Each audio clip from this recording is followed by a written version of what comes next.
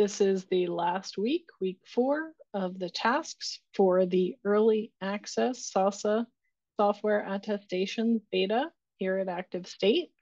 So hopefully this one is nice and simple. We can get your feedback, and then next week we'll have a live call that's optional where I'll recap all the feedback that we got. So the first thing is you log in. I've got my logged in tab over here. You open up this link here, which I've got over here.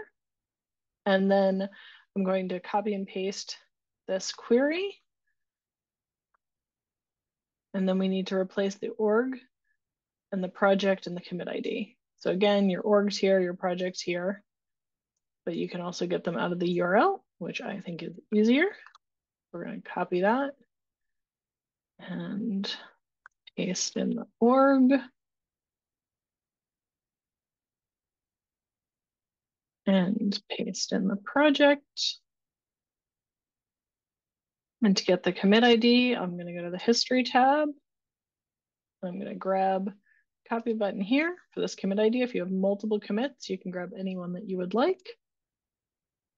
I'm going to put that in right here. I'm going to hit this play button to execute the query.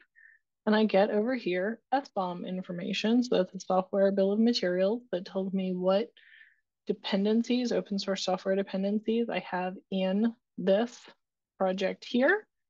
So in this project, if I install these, this is what I'm getting. Here's the checksum for each one and the licenses that they have.